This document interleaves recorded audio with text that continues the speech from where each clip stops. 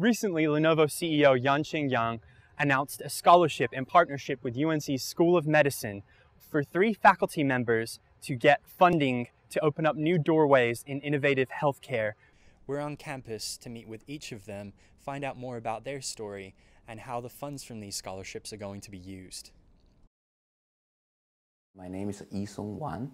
I'm a faculty at the Basic Research Department, Microbiology and Immunology, and also I'm affiliated with Lineberger Comprehensive Cancer Center.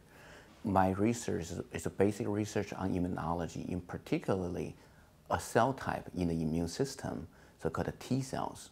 So T cells is a very important cell type to fight off infection as well as killing tumor cells. So particular disease currently we're looking into, so there are 2 types. So one is that it's a self-attacking disease.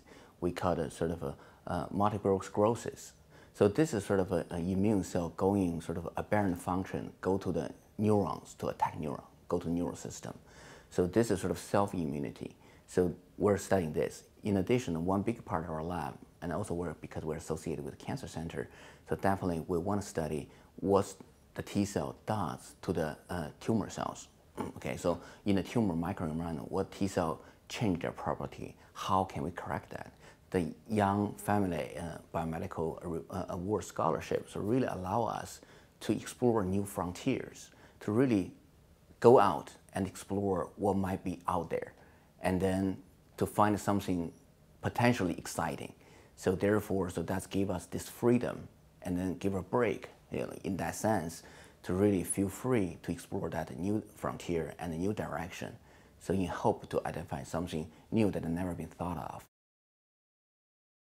So I'm Jonathan Berg. I'm a faculty member in the Department of Genetics and Lineberger Cancer Center. I'm actually a physician scientist, so I spend some of my time in the clinic seeing patients with genetic conditions, and the remainder of my time in sort of translational research, where my interest is in looking at how we can use new genomic technologies to enhance the health care of patients. We very often suspect that there may be a genetic condition that explains their symptoms, but don't always have the right genetic test to sort of provide them the answer.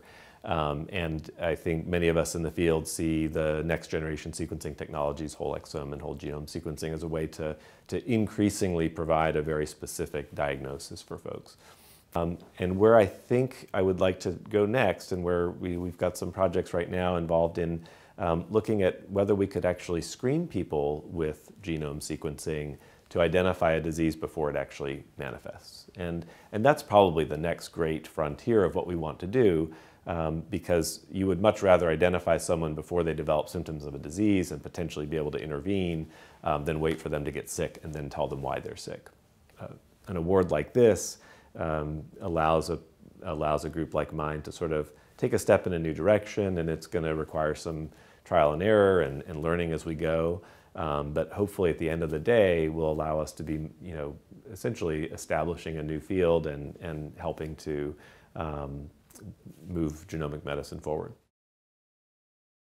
I'm Maureen Sue, and I am a pediatric endocrinologist, which means I take care of children who have problems like type 1 diabetes and thyroid disorders. So organs that make hormones is the specialty that I'm in. First of all, autoimmune disease is really, really common. It's about 5 to 10% of the population affected in America, and that incidence is rising for reasons that we don't really understand. It's probably partly about the way we live, about the environment we live in.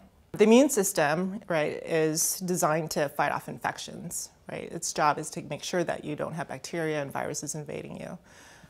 So it's kind of like an army, right, that fights off invaders. But a really important part of its job is also to recognize who's a friend, right? Just like an army does, because you don't want friendly fire. You don't want people actually killing themselves, right? So autoimmune disease happens when that army, that immune system, doesn't actually figure out who's a friend and goes and attacks them. So it's sort of misinformed about who the enemy is. What we currently do for many autoimmune diseases is just try to suppress that army, try to weaken that army, right? Which is not a good idea, because then you can't fight off infections very well, and it's not a good thing, right? So rather than just weakening the whole army, right, what we're trying to do is to teach the immune system who's their friend, right? Don't kill off that pancreas cell, because that's really important for making insulin. And surprisingly, it's been a hard thing to do. Most of the drugs out there right now are actually just dampening down the whole army.